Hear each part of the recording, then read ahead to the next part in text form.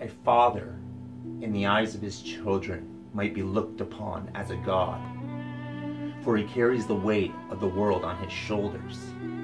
But when his humanity is exposed for his children to see, they can feel that same weight come crashing down.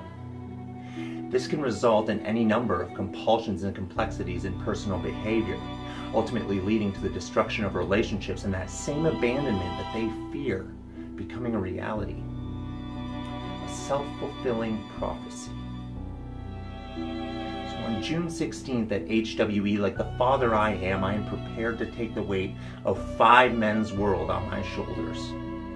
To take all the hate, anger, rage, and vitriol they can unleash, and to stand tall in spite of it. That's why I'm here.